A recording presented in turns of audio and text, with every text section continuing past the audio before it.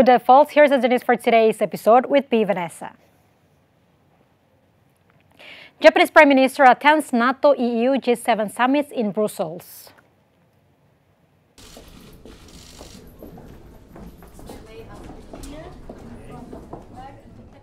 Japanese Prime Minister Fumio Kishida met with European Union Commission President Ursula von der Leyen and European Union Council President Charles Michel in Brussels. Kishida, who also joined the Group of Seven meeting in Brussels, had expressed solidarity with Europe last February in the lead up to the Russian invasion of Ukraine. Japan then decided to share the surplus of its LNG supply with Europe, and Kishida and von der Leyen pledged to cooperate to ensure energy security.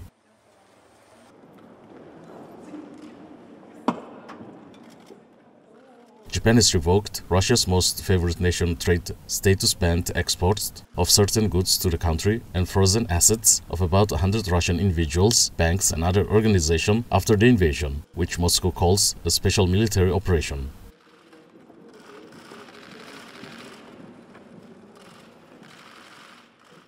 Japan-European Union partnerships also involve the European Union Global Gateway, which aims to strengthen rules-based and sustainable global connectivity.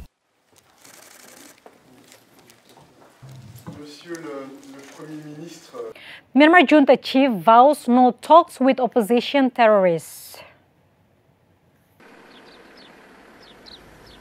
Myanmar's junta chief said the military will not negotiate with terrorist opposition forces, vowing to annihilate them during a speech on Armed Forces Day, as opponents of last year's coup vowed they will also fight on.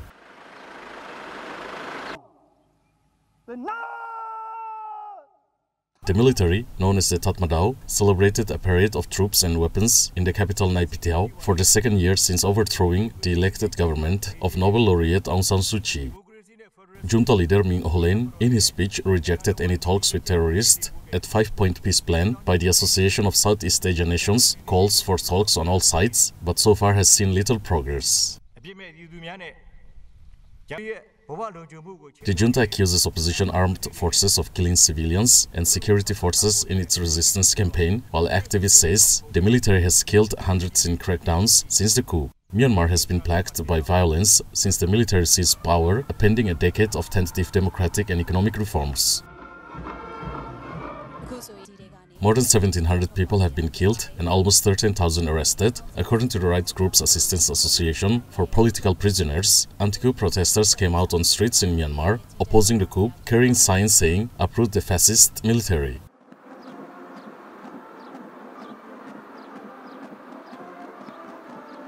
Philippines and United States start joint military drills amid South China Sea tensions. United States exercise Balikat.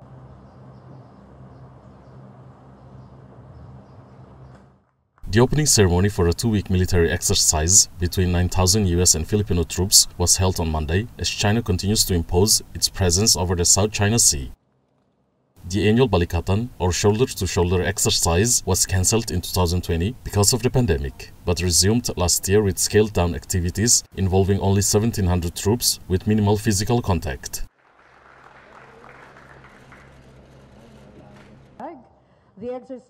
This combined joint exercise is an opportunity for the United States and the Philippines to reaffirm their commitment to even more robust ties and to a relationship that remains highly relevant as the world faces new and continuing challenges, said Heather Variava, the charge d'affaires of the U.S. Embassy in the Philippines. Easing COVID-19 restrictions allowed the full resumption of the joint exercises, which includes amphibious operations and live-fire training to test operational readiness and war-fighting capabilities using newly acquired equipment. Indonesia's Muslims stock up at markets ahead of Ramadan amid surge in prices.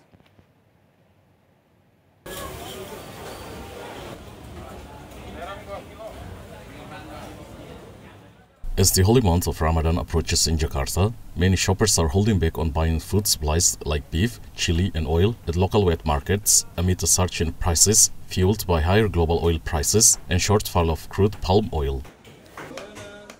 Ramadan will begin on April in Indonesia, the world's largest Muslim country. While in previous years, markets were crowded with residents stocking up on essentials, it is slightly different this year.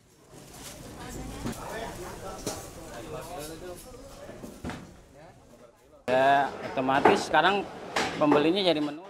Naturally, now the number of buyers decreased because prices of daily necessities have not been able to stabilize. From the past month, the prices started rising steadily and have never decreased. Sebulan ini harga udah mulai naik terus, belum pernah ada turun.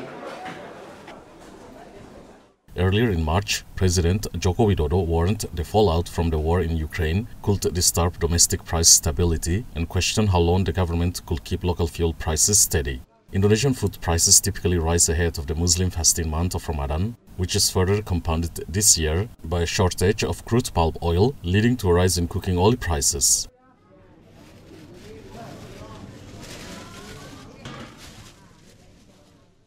Bisa diturunkan Pak harganya gitu. Very expensive, not only expensive. Even yesterday, cooking oil was not available in one market. Pesanan ayam mau goreng, pasar nggak ada tuh Pak. However, while the higher prices may be daunting, some Indonesian spirits for the Ramadan season are not damped and they remain hopeful. Berharap ini puasa ini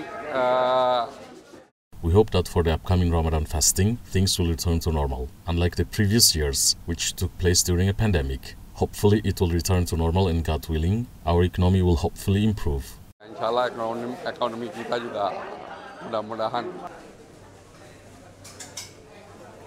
Bank Indonesia had said that the government will mitigate upside risks to inflation by aiming to control volatile food inflation within a 3% to 5% range, and authorities will ensure supply and distribution of foodstuff ahead of religious festivities.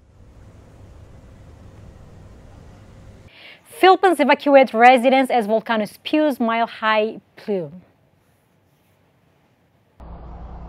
A small but restive volcano in the south of the Philippine capital spewed a 1.5-kilometer plume, prompting authorities to raise an alert level and evacuate nearly 1,000 residents. The alert for the Taal volcano, about 70 kilometers south of the central Manila, it was increased to level 3 from level 2 on the level 5 scale, which the Seismology and Volcanology Agency said meant there is magmatic intrusion at the main crater that may further drive succeeding eruptions. The disaster agency said authorities evacuated around 800 to 900 persons living in the 5 lakeside communities near the volcano. The evacuees include fishermen and fish cage workers in the lake.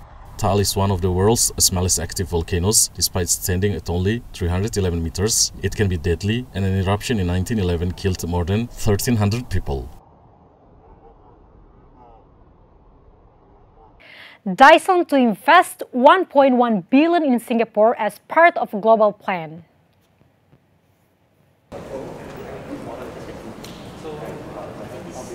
Dyson, the inventor of the Bagels vacuum cleaner, said it will invest $1.5 billion in Singapore over the next 4 years, the newest phase of a $4.9 billion global investment plan. The company also launched its new global headquarters in the restored St. James Power Station in Singapore, where it plans to hire more than 250 additional engineers and scientists. The position will span robotics, machine learning, high-speed electric digital motors, energy storage, and more. Singapore is a hub for Dyson's research and engineering teams, as well as commercial, advanced manufacturing, and supply chain operations. It has more than 1,400 staff in the country, including 560 engineers and scientists.